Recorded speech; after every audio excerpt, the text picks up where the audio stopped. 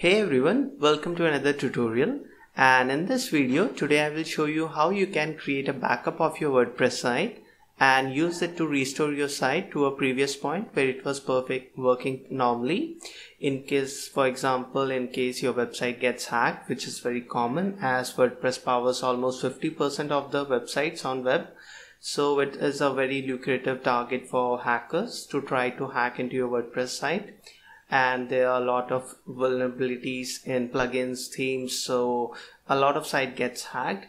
Or in second case, for example, there was any problem with the server and your website broke, or you accidentally made some changes, you made some new changes or installed a new plugin or install a new theme and your website stopped working. So in that case, if you have a backup, you can use it to restore your site to a previous point where it was working normally. So let's start. First you have to do is to log into your WordPress admin dashboard. For that, go to my blog and then click on dashboard, and from here go to plugins, and from here go to add new, and now go to the search bar and search for a plugin, Updraft.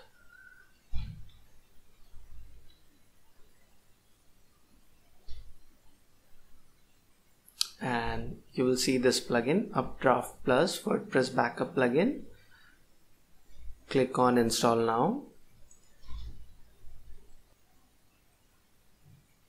and after installing the plugin, click on activate.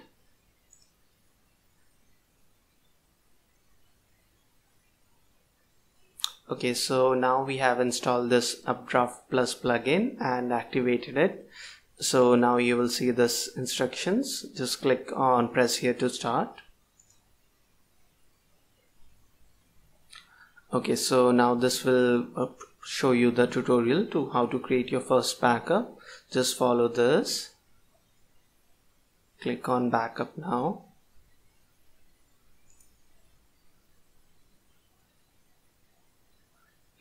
Take this option.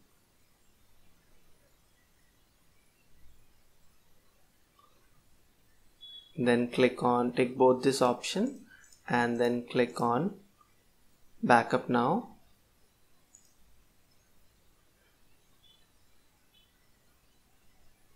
Okay, so this is how simple it is to create a backup of your WordPress website using this plugin. So now you can close this tutorial window, and now you will see the log message. The backup apparently succeeded and is now complete.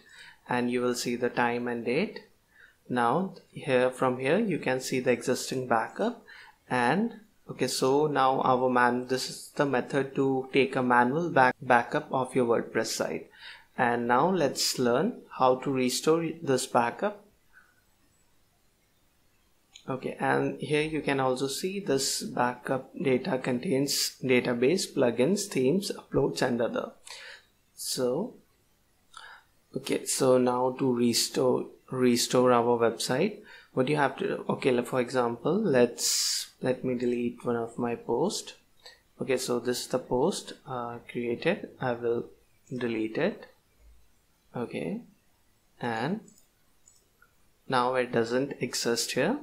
Okay, so now let's try to restore my site using the backup and see if I can restore that post back. Go to plugins,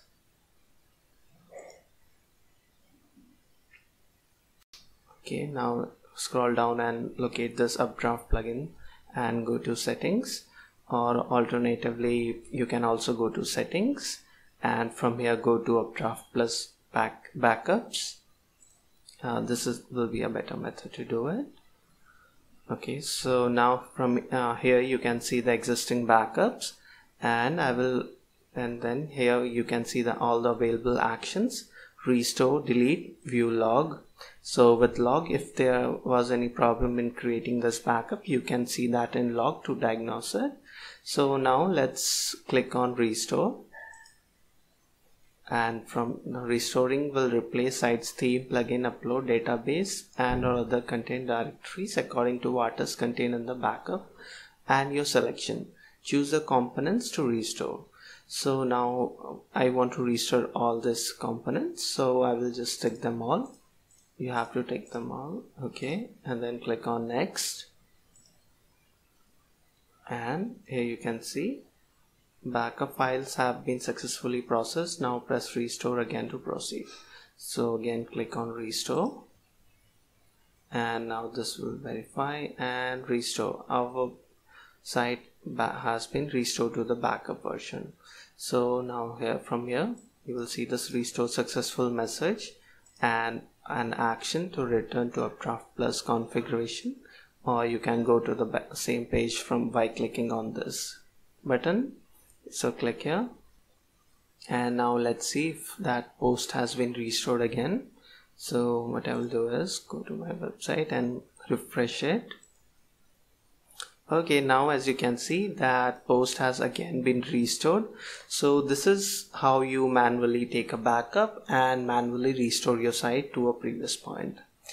Okay, so now what we have to learn is how to automate this or schedule this backups. See if so that you don't have to manually take this backup every time, and you can actually focus on creating content